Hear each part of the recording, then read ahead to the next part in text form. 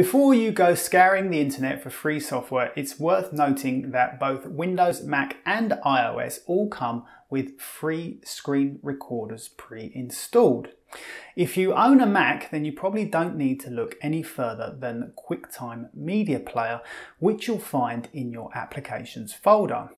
Simply open the app, click on the File menu and select New Screen Recording to bring up the interface. You then have the option to record the entire screen or select a portion of it.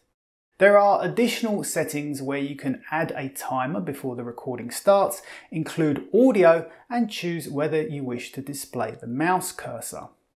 Having made your selection, simply hit the record button.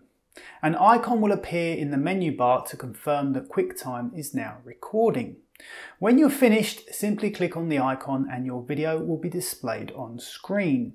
You can save it in the normal way by going to the File menu, or alternatively, a copy is saved directly to your desktop.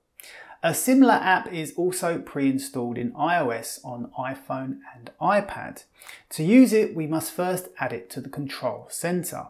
Open Settings, scroll down to the Control Center, find the screen recorder and click on the green plus button next to it. Open up the Control Center either by swiping up or swiping down, depending on the age of your device, and there you should see the record button. To stop recording, you can either click on the button again or on the bar that appears along the top of the screen. The video will get saved to your photo library. For Windows users, the built-in screen recorder is part of the Xbox Game Bar application, which you can open either by pressing on the Windows key and G for Game on your keyboard or by typing in Xbox in the search box. To begin recording, you would press on the record button here. However, you can see that my computer doesn't meet the minimum spec required to use it. And to be honest, that's just fine because it's not that great anyway. This Game Bar recorder will only allow you to record in games and will stop recording when you switch to a different application or to your desktop. So instead, I recommend a free tool which you can use by navigating to Apowersoft.com.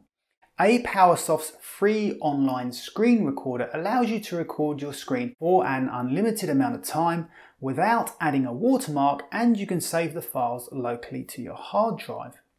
Ignore the download app button, which is for the paid version of the software, and instead click on Start Recording.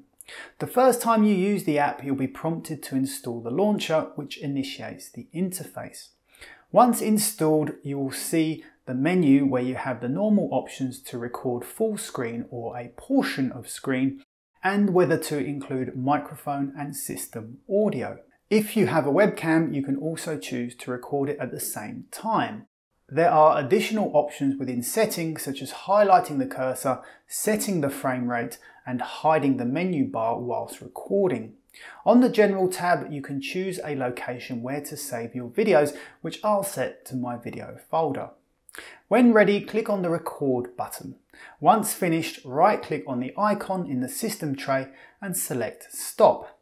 The resulting video will be displayed on screen, and you can save your recording by clicking on the button in the bottom right corner of the window.